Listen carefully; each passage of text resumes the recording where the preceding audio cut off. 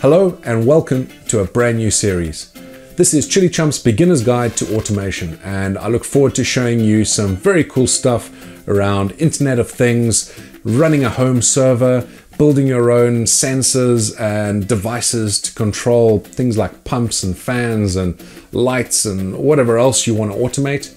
It's going to be a fun series. I look forward to showing you all these very cool things and sharing my knowledge and my experience that I've gathered over the last however many years it's been.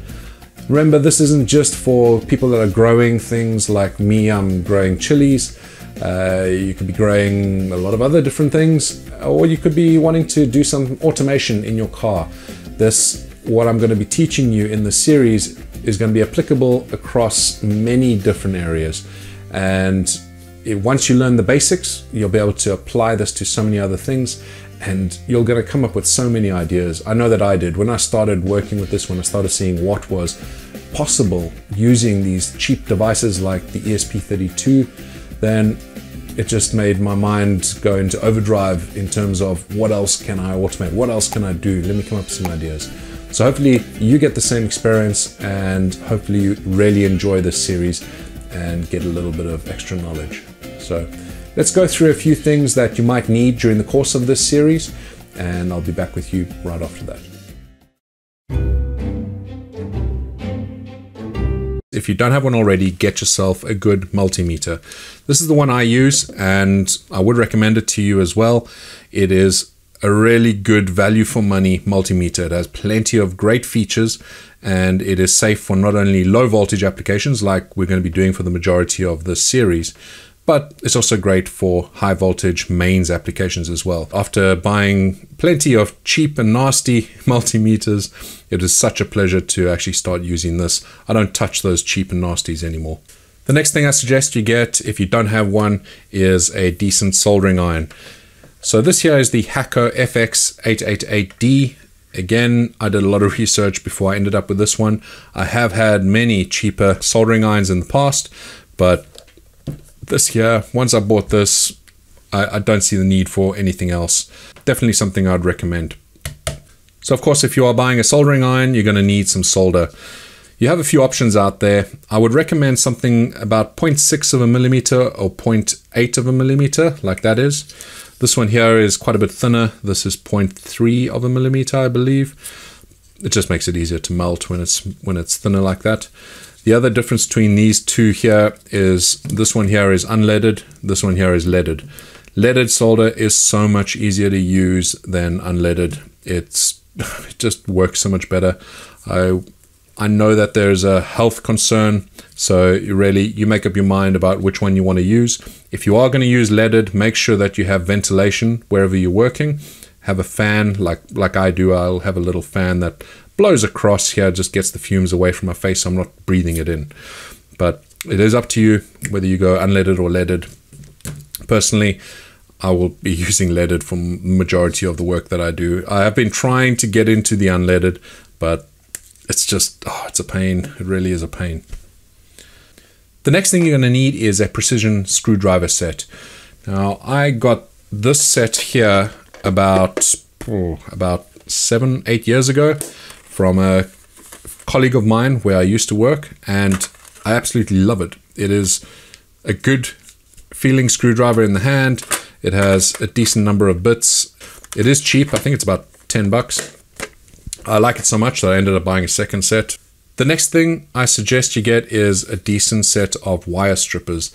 I love these. They do such a great job. There are plenty out there, different ones that you can get, but these here, it's literally as simple as that. And it doesn't matter the size of the wire. There's quite a thick one, but even with smaller bits of wire, this thing will strip it out very easily. And it's all automatic. There's no adjustment you really need to make. So these get used a lot. And if I ever break these, I will just get another set exactly the same because they're that good. They do have a wire cutter down below here as well. So if I want to, I can just cut the wire there. But I do prefer to have a dedicated set of wire cutters as well. I have this one, and I have one that is a lot smaller for when you're working with small joints. It just makes it a lot easier. When you're working with electronics, you sometimes need a helping hand, and that's exactly what this is called, a helping hand. It has these two crocodile clips on the end, and it allows you to go and stick a piece of wire in there and maybe a circuit board on this side, and it holds it together so you can solder and not have to worry about using your hands to hold these things. So that's what this is basically for. Personally, I'm not a big fan of these specific ones because they topple over very easily, and when you are working with heavier bits on these arms, it's just not a good experience. If you do want to get something that's going to last you a lot longer and be infinitely more usable and useful, then I recommend something like this. So this here is a very heavy steel plate, and that's not going anywhere. It's not going to be tipping over, and the arms they just stick onto the plate as a magnet, and they also have these clips, and you get 4 arms here, but you can buy more if you want. These are obviously adjustable, you can move them around, and yeah, I'm really enjoying using this thing. It's just so much more useful. You might also notice this mat that I've been putting things on top of. This here is not just a silicone mat, it is a special mat for working with soldering and high temperature sort of applications. You can stick the soldering iron directly on here, it's not going to melt anything. Also, if you drip any solder, it's not going to burn through like it would if it was directly on this table. I am going to be using the ESP32, and you've got a choice. You can use the ESP32. I'll leave links down below. You can also use the ESP8266. This is one of the original types that I bought when I started my automation in my greenhouse, and I've now switched over to this. That would be my recommendation, the ESP32. Relays are just like this, or that, or even that. They come in many configurations.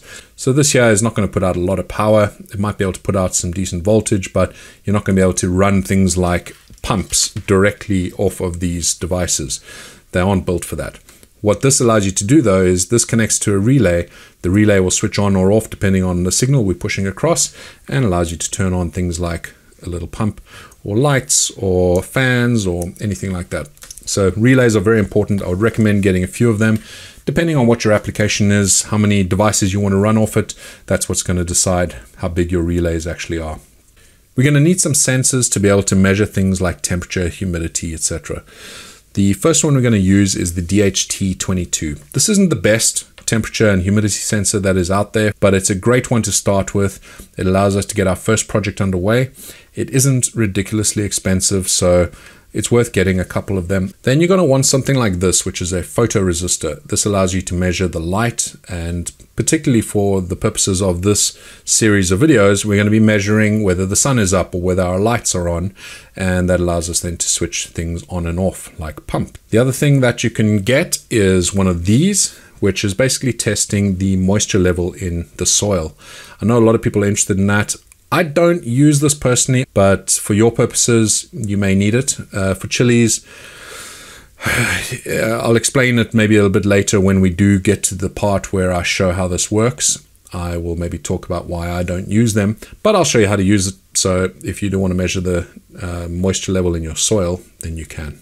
This here is an LCD readout, which is very cool if you want to be able to get some output, some text output on the screen. This has 2 rows of 16 characters, I believe, and it's quite easy to use, plugging in there into your device.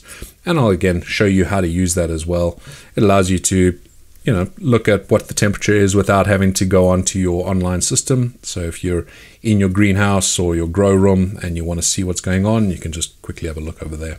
When you're working with devices like this, instead of committing like we have over here, where we've gone and soldered on some wires directly onto these pins, you can use things like this, which is a breadboard. Now the breadboard allows you to use DuPont wires, these wires over here.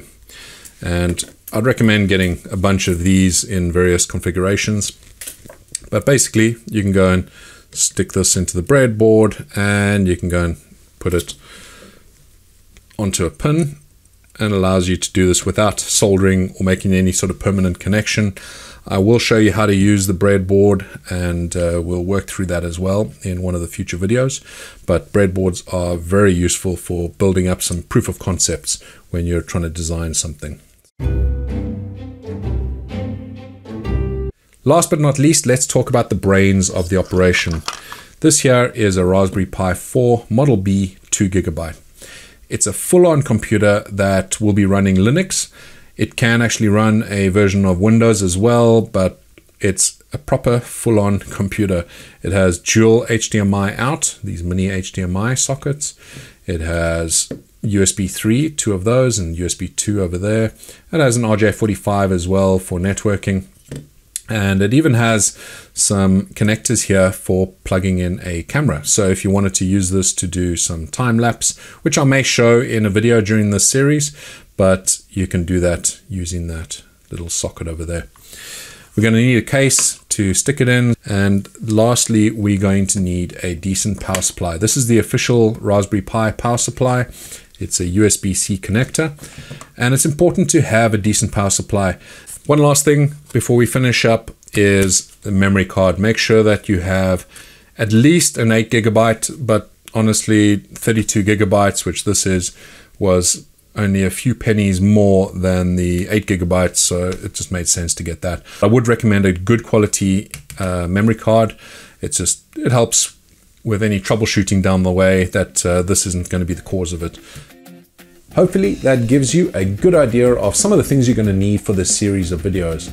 I know it seems like quite a lot of stuff maybe to go out and buy, but if this is something that you're serious about as a hobby, then things like the multimeter and the soldering iron are going to last you for many, many years. And most of the other stuff I showed you is very inexpensive. For example, that little photoresistor I showed you, I think it cost me 10p per photoresistor. I had to buy 10 of them just to be able to justify the postage. I think the postage was more than the photoresistors. But most of the equipment there, things like the ESP32, you're getting a lot of bang for your buck there. That's an amazing little device that you get to use for under $10. It's nuts to me. But it's fantastic that we're in a situation now that we can get hold of most of this equipment fairly cheaply, and we can do some very cool stuff with it, which hopefully you'll be able to do by the end of this series. You'll be doing some very interesting things. And remember, this isn't just for your greenhouse or growing plants. This could be for automation in your car. You could do a bunch of different things. What I'll be teaching you in the series, you'll be able to apply this to many, many different things and many different applications. So don't just think this is limiting people only to the garden. It's going to be useful for many other things. I wanted to point out one last thing before I say goodbye. I bought all this stuff myself. I haven't been sponsored for any of these videos. I haven't been given any of this. I literally have spent my own money to buy it all. So when I'm making recommendations like the soldering iron and the multimeter, that is based on me going out there and actually choosing these things and doing my research and making sure that I'm spending my money wisely. So when I'm recommending it, it's literally off the back of what I use. I hope that this series has got off to a good start and that you're getting a bit excited for what's to come. I look forward to seeing you on the next episode, and until then, stay spicy.